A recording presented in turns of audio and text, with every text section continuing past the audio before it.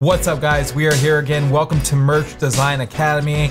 It is back, and I'm bringing you guys a brand new episode. In this episode, we're going to be designing a couple t-shirts, and this is a complete beginner guide, okay? So if you have no experience designing t-shirts, this video is for you, and I'm so excited to teach you guys today. And this is the start of something great, guys. I really think this channel has potential, so make sure you tell all of your friends, subscribe, leave a comment, be super interactive, guys. Let's build this merch design community up. But with that being said, we are going to be using Adobe Photoshop today to design something.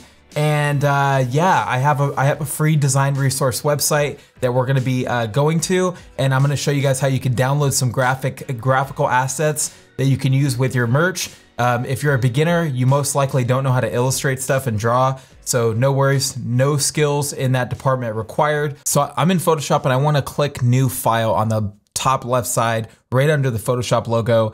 And this is where we are going to define our template, essentially our document size and all that stuff, right? So I already made a template under saved. You can see that I have a merch design template, and it's 15 by 18 inches at 300 resolution. And I recommend you guys go over here where the preset details are and do the same thing. Type in merch design, just like this, merch design, go to inches from pixels and just make sure it's 15 by 18, 300 resolution. And then you wanna make sure the color profile is something that's accurate. sRGB is pretty good, working RGB, so that's mine. And then everything else can stay the same. And pretty much that's it. So I'm gonna use my document that I already have set up. Another thing that I just created was this mock-up sheet, so I can throw some designs on there and show you guys what they look like. But I can't give you guys these ones because I paid for them. But what I will do is give you guys a free coupon code to use on my website to download one of my mock-ups, okay? And I will link everything in the description of this video. So you guys will get a free product just by watching and supporting this channel. And another thing that I wanna stress is like the important tools, right? The one thing that we really wanna make sure we have is obviously layers, because layers is so important. We need that for everything that we do today. So layers is on the right-hand side for me. You can also like change your workspace setup on the top right to essentials, which is what I'm using, and I highly recommend you guys use. But nonetheless, all we really need is layers and properties, and that's pretty much it. Everything else we can work around. Another thing I wanna do is probably move my webcam so it's not in the freaking way. So let me go ahead and do that real fast. Haha, look at that, it fits perfect. Okay, cool. So we're ready to go. Obviously we have a black background, so I'm designing for darker shirts, but you also wanna try to like design for lighter shirts so you can, you know, change the fabric color to like red, any color you want. Don't just design for darks. And also keep in mind, what are you designing for, right? So if we're designing for t-shirts, we need to kind of do something that is good for t-shirts. If we are designing for, let's say, board shorts or anything else, I don't even know why I said board shorts, but like mesh shorts, if you're doing something like that, you know, you want to design something that will look good on those. So nonetheless, I have all these mock-ups right here, and I'm gonna go for a t-shirt today. So next thing I need to do is go back to the internet, and let's go to this website that's called publicdomainvectors.org. And I found this website through another YouTuber called, her name's Kel Lauren, and she's amazing. She's a phenomenal designer, brilliant in so many different ways. So huge shout out to her, really cool resource. And I wanna share it with you guys as well in case you guys don't know about it. But nonetheless, this website is obviously public, so you can use these without getting in trouble or facing any legal actions, which is great. So what I wanna do is go to vectors, and actually let's go a step further. Let's just go to the search bar, and I'm gonna type in skull because I love skulls, and why not? I wanna find something that I can use. See, this right here is sick. I don't know what this is, but I love it. You know what? We're gonna use this. We're gonna download this skull too. So we have like a bunch of skulls today, but I'm cool with it. So this is all about just like letting your creativity flow and not overthinking things. So let's go ahead and go to the Skull Man Baby one. I love that so much. And let's go back to Photoshop. So I have them open right here, and I'm just gonna drag this in place. And as you can see, it's obviously on a black background, so you're not going to see anything. So what's happening is it's blending in with our background, and that is fine. So what we'll do is we can either do two different things. We can add a white background to it and like mask out things, or we can just duplicate our background and invert it, Command I, and we can design it for a white or a lighter color shirt. All right, I'm just gonna name this background lighter color shirts, just so I know, and then this will be our darker color shirts, darker shirts. So we know kind of what we're doing, right? So we can hide that bottom layer. Now we have the skull, baby, and man. really cool concept, honestly, and I can see us doing something really interesting with this. So first thing I want to do is just kind of resize it. We're going to scale it down by pressing Command T or Control T if you're on a PC, Shift and Option or Shift and Alt if you're on a PC, just to kind of scale it down. So I'm just using my keyboard shortcuts. That's all we're doing. Alternatively, if I press Control or Command T, I can also go to the very top here on the top left, and there's some transform options here, right? We have the height and the width, everything's right there. So if I lock the height and width, what I could do is also scale it like this, and it's gonna stay in the center. So that's another way of doing it, which is cool. What is the concept here? What are we going for? I'm probably gonna type out something like evolution and make this very messy looking, very grungy, to really match the vibe that we're going for here. So what I'm gonna do is just start typing out some text. So I'm gonna press T on my keyboard, and I'm gonna type out evolution. And I'm gonna use plain old Helvetica New on this because I really want it to just feel like it's more vintage, and we're gonna do some stuff to this to make it even look more vintage. I'm just typing out something. Evolution is what I decided on. And next thing I'm gonna do is we're gonna round the corners on the text.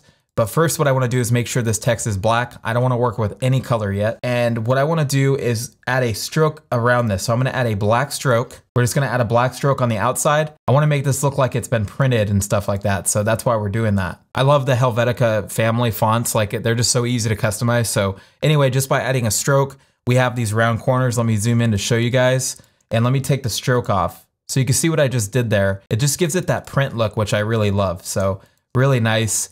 So yeah, evolution, and maybe we can like add some sort of definition at the bottom right. Let's go to Google and find a cool definition on evolution. So evolution definition, why not? And we'll add that.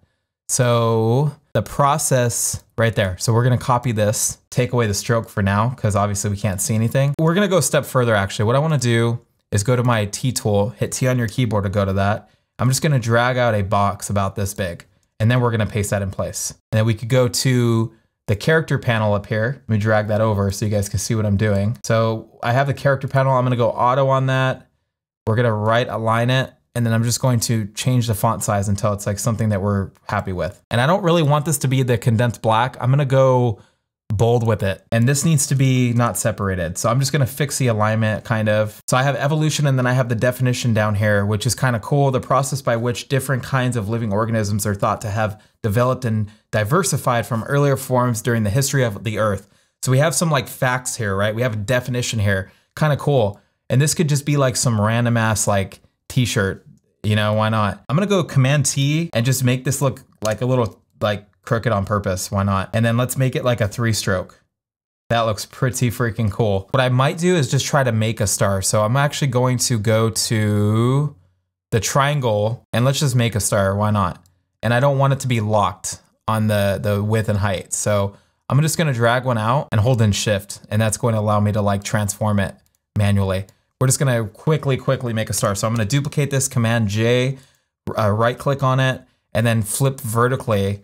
And what this is going to allow me to do is just obviously flip it and then use it the other opposite side. What I can do is merge shapes together. I'm gonna Command T, right click, and let's warp this. And I'm gonna try to add maybe some inflation. Yeah, I'm gonna inflate it and just like move it down. That actually looks like a much better star. And we could do something like that if we wanted to, and then resize it, scale it down. See, that looks kind of cool. So I'm gonna merge these together, add a stroke, and then we're gonna like allow this to get rounded again. I wanna round this a lot. This looks way better. Convert that to a smart object, and then we could kind of just like drag this somewhere. I don't know yet. And then I'm going to add a line going through, something like that.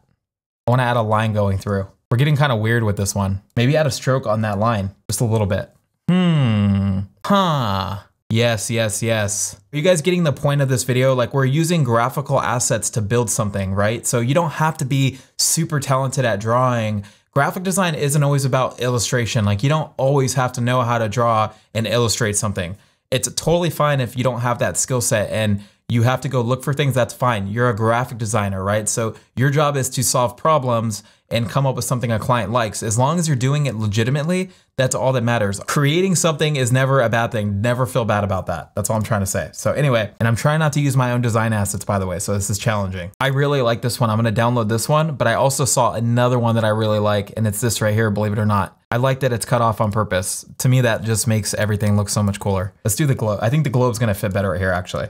As much as I want that other one to work, I don't think it's gonna work. And then I'm gonna add a stroke around it to thicken it up on purpose. Let's go 3 with that. Not too crazy, obviously. Now what I wanna do is group everything, so I'm gonna grunge it up. So I'm gonna hold in Shift and then select the bottom one while holding in Shift. So I'm going to the very top layer, holding in Shift, and then selecting the very bottom design layer and grouping those together. So Command or Control G to group. I'm gonna go to another website called Texture Fabric, and many of you probably heard of this, but I'm sure there's some people out there that have not heard of it, but this is a great website. So what I wanna do is find some sort of texture that I can use on here. I really like this one. So what I wanna do is copy this. We're gonna go back to Photoshop. I'm gonna go up to File, New, and then I'm gonna click Create, and I'm gonna do Command V and paste this in place. And then we're gonna save this as a PSD. So I'm just gonna name this Texture 1. We're gonna use this as a displacement map. So I'm gonna save this as Texture 1. That's good for now. Now what I wanna do is copy the entire artboard together. And in order to do that, I'm just going to select each layer, and then I'm gonna press Shift Command Option E, and that's going to duplicate it with the background. If you don't know how to do that, you can also press Command or Control A on your keyboard, select the entire artboard, go up to Edit, Copy Merged, and then paste in place by pasting Special, and that's it. Now what I wanna do is go up to Filter, we're gonna go to Distort, and we're gonna go to Ripple, and I'm gonna add a little bit of a ripple effect to this. So let's go here, slightly ripple it. That'll give it some rough texture on the edges. Now let's go up to Filter, Noise, Add Noise, and we're gonna add a bunch of noise to this. So we're gonna keep going up until we kind of are happy with it. I think about 94 is fine. Now let's go up to Filter, Blur, Gaussian Blur, however you wanna say that. And we're gonna give it a nice blur. And I think it's Command or Alt, by the way. I'm so sorry, I think I'm saying the PC shortcuts wrong. I apologize for that. But I'm gonna press Command or Alt, L on my keyboard, and that's gonna pop up these levels. And now I can just basically move these tones over from the left to the right. So I'm taking the darks on the left and bringing them over to the light side. And then on the light side, which is the highlights, I'm bringing those over as well. So I'm just gonna keep doing this over and over again. I'm gonna press OK, go back up to Gaussian Blur, blur that again. And again, you can press Command or Alt on your keyboard, L, to bring levels up and do the same exact thing. The only thing is the planet on the bottom is like getting cut off a little bit, so we gotta be careful about that. Now what I wanna do is go up to Filter, Distort, Displace, and bring this menu up. I'm gonna do about 10-10 on the horizontal and vertical scale. Stretch to fit's fine, and wrap around. I'll probably do wrap around, press OK, and now we need to select that texture that I just saved. I'm gonna repeat the process because that wasn't enough. I'm gonna go 20-20 on the scale, and then I'm gonna go stretch to fit, okay, and then select that same texture.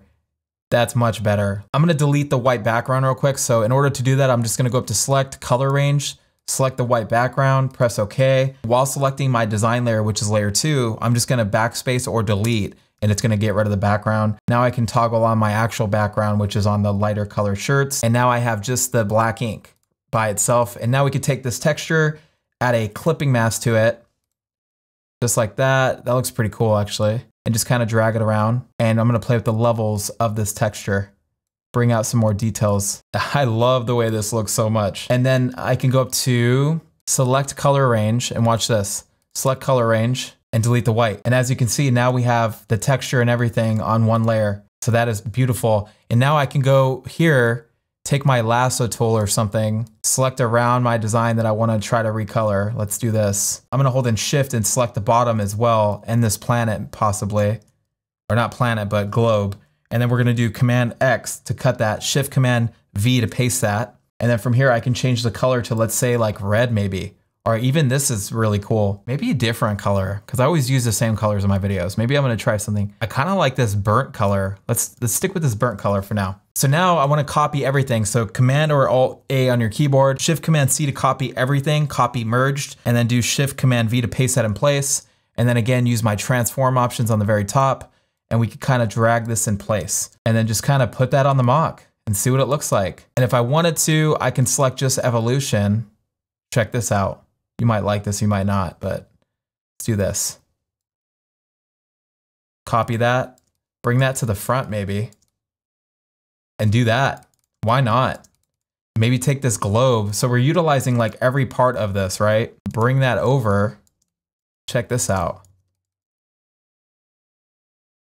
And then that can go like bottom right of the sleeve. See that? Now we have like some really cool stuff happening here. And let's change the color. Let's go different color on that. Like we can make it all the same color. And by doing that, we can add that to other things too. Like we can add that to the front of this design, have a version for that. You can do so many different things, see? Change the color. Let's do maybe white looks so damn good though. I'll be honest. See what we have going on here now? Like this is really cool. Maybe we decide to take evolution and that can go down the middle. In a relatively short amount of time, we were able to make a whole collection almost. Like it's really fast, and we were using a stock site. So that's the final design. Let me know what you guys think in the comment section below. That's all I ask. I love making these videos and I want to make sure you guys are liking them as well. So by leaving a comment, hitting the thumbs up button helps me like know if you guys like it or not. Yeah, I mean, go have fun, guys. Go design some stuff right now. Don't let anything bother you. Just make sure you let yourself be creative, right? Don't let anything stop you from being creative. That's all I can say. Don't worry about the little stuff. Don't stress it. Just focus on creating and you guys will learn so fast, okay? But hopefully this video helped you learn some new skills today. And if it did, again, I hope I earned a like and a subscribe from you guys. We have the first episode of 2022 for Merch Design Academy in the bag. Hope you guys liked it as much as I did. I'll catch you in the next one.